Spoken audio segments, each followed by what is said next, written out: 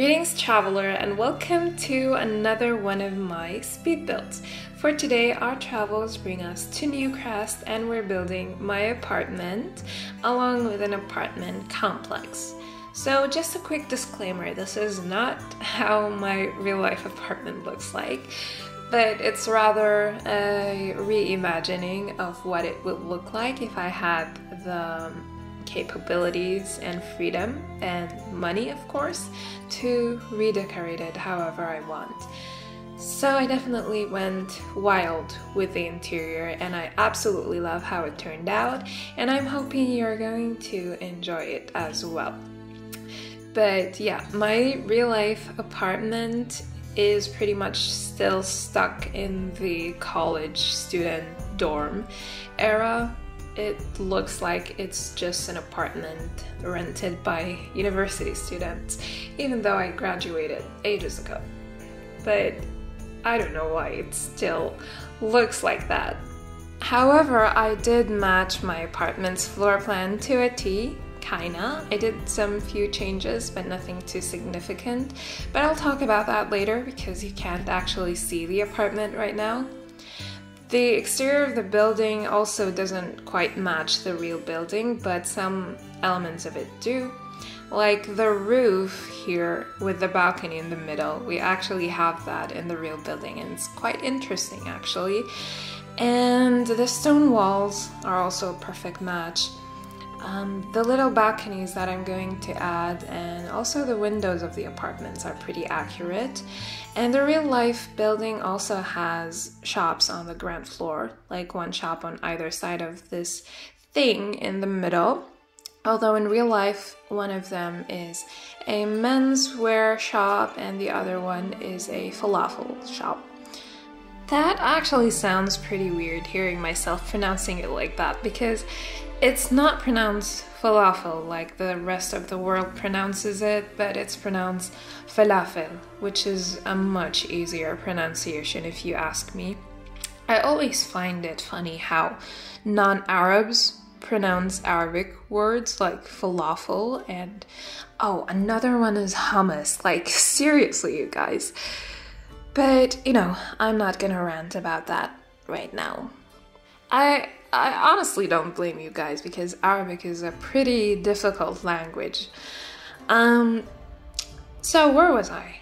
Yeah, the other shop is a falafel place. And in The Sims, I made them as a small cafe and an antique shop, which is actually quite an interesting idea. Another detail that I took from the real building is the tunnelway that's in the middle of the ground floor. I don't know if you guys noticed that, but it's pretty popular in Syrian buildings in the city to have like this tunnel that connects two streets together and goes through a building, and it's specifically for people, not for cars or any form of transportation. And it's pretty common to also have shops along the tunnel.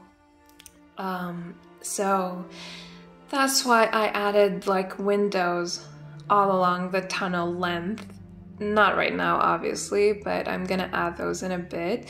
So those are like the windows and entrances to the shops. So as you can see here, I opened it up so that it would go to the other side of the building, the back side. And I'm just gonna add like a few seating areas here. So I was thinking that they're probably for the cafe as well, like outdoor seating areas for the cafe. In Syria, these tunnels are called abara, which translates to ferry actually.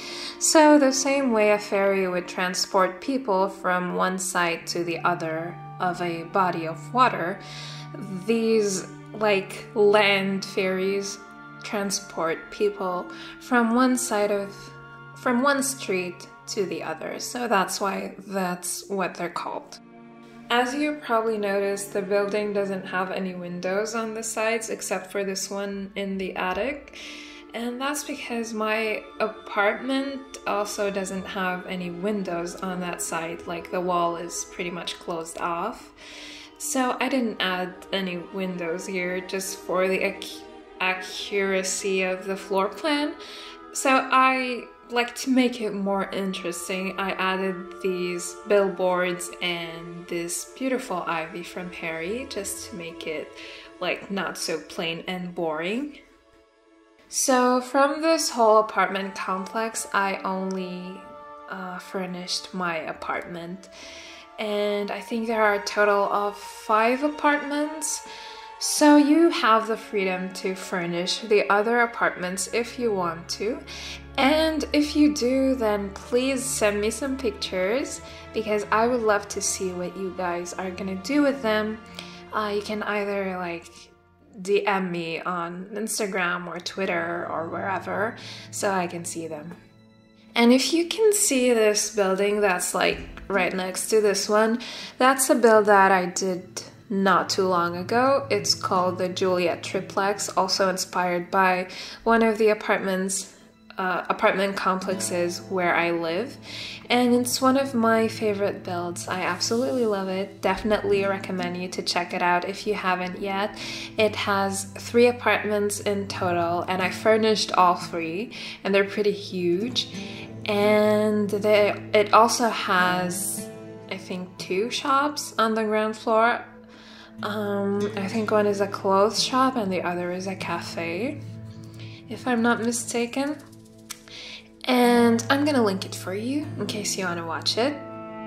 So for this building, if you want to like play with it the way I intended to be played with, then you're gonna need the live-in business mod from Little Miss Sam that would let you run a business on a residential lot in case you want to either open the cafe or the antique shop.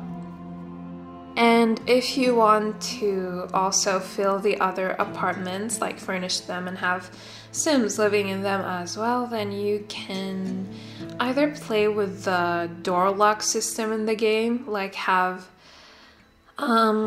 multiple Sims in your household and put each family in one of the apartments and then just lock the doors in the way that the other Sims wouldn't go inside. Or you can probably get roommates for your Sims to fill the other apartments. So now I'm gonna do the cafe and the antique shop, which is pretty cluttered, but I absolutely love how the antique shop looks. So I hope you don't mind how cluttered it is and chaotic. And I'm gonna see you when I start furnishing my own apartment.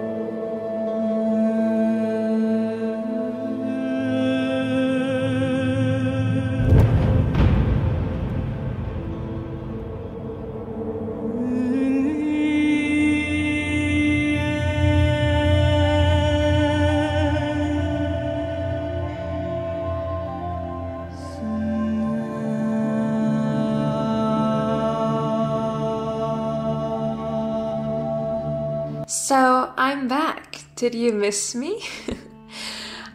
So this is my apartment. Well, not really, but I wish it was. But this is the exact floor plan of my apartment. These are the exact walls almost. Mine are even more run down than this. But these are the ones from City Living that look kind of dirty on the bottom. And the floor kind of looks like my real floor. I couldn't find anything in the game that looks like it exactly, but this one is pretty close. And what else? These wooden panels on the wall, like in the middle. In my real apartment, there aren't any walls separating the living room from the bedroom, so we just have like wooden panels and wooden doors in the middle. But it isn't a real wall, and it has these windows on the top just to let some light and air in because there aren't any other windows in this room. And like you can see, I'm going crazy with the decorations, like it's a pretty cluttered place, but that's how I like it actually. And I love walls that are just filled with paintings. Like, you know how Hogwarts staircase is filled with paintings all over it? That's what I love. I love having these walls all around the house if it's possible. So remember how I told you that I kind of changed a few things about the floor plan? Well, I gave myself the liberty to cheat and make the bathroom and kitchen like slightly bigger than my real life bathroom and kitchen. You're gonna notice that in The Sims they are quite small, and like they're even smaller in real life.